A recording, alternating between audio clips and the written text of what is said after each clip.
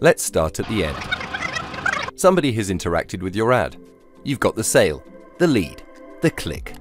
So why did they choose your ad? The first step we take with a creative campaign is to develop the strategy.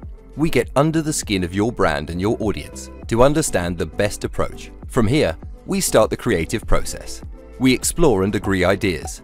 We develop the graphic and copy elements. We match the ads to the landing page.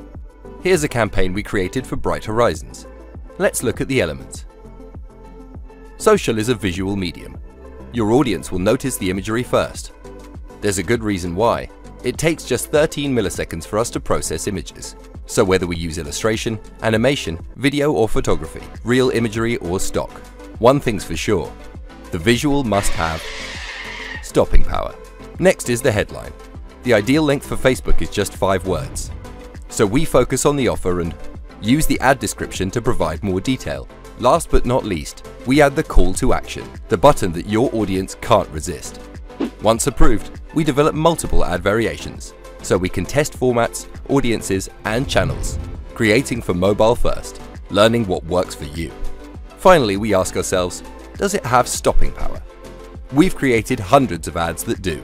Hundreds of ads that get you the click.